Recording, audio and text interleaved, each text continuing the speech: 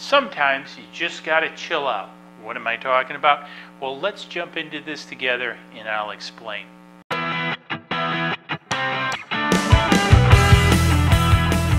Welcome to this episode of DIY3DTech.com. In this episode, I want to share with you guys what's in this box.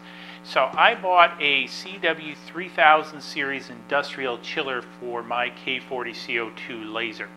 So I want to go ahead and get this out of the box and share this with you. It was pretty affordable, I think around 150 bucks. I want to talk about this once I get it out of the box and kind of share my logic with you. So I'm going to get it out of the box right now.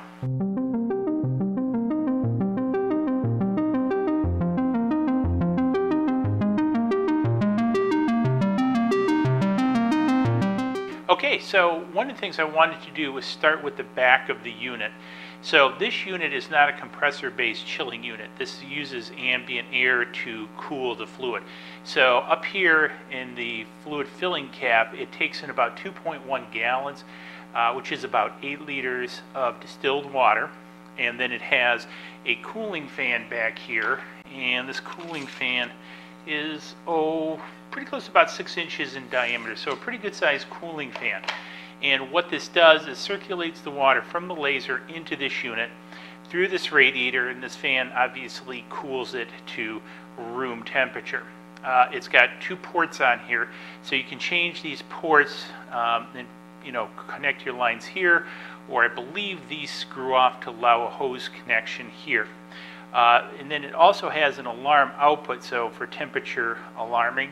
And it does come with an aircraft style connector as well as some adjustable clamps to cinch this down. So again, you'd connect your silicone tubes from your laser tube into these, and then you've got your power cord, plug it in. It does have a drain back here, and that's about it. This is a pretty simplistic unit, but this thing is heavy.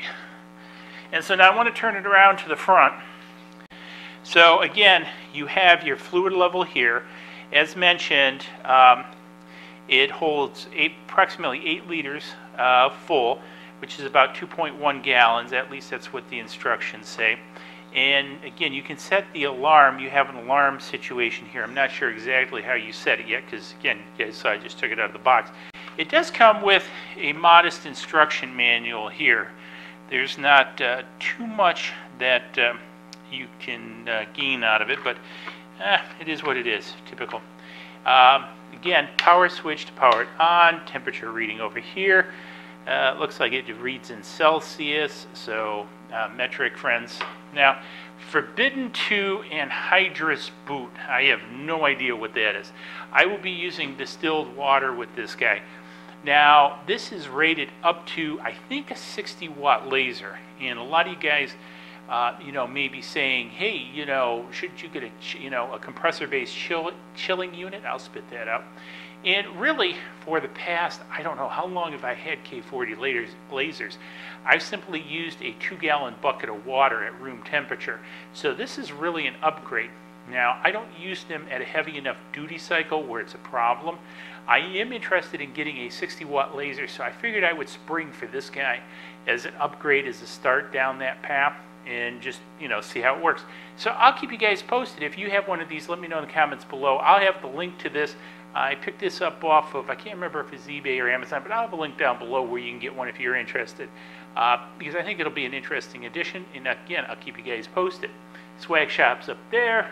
Be sure to give it a big like, subscribe over there, and we'll catch you guys in the next video. Cheers. Please click like below and subscribe to the channel.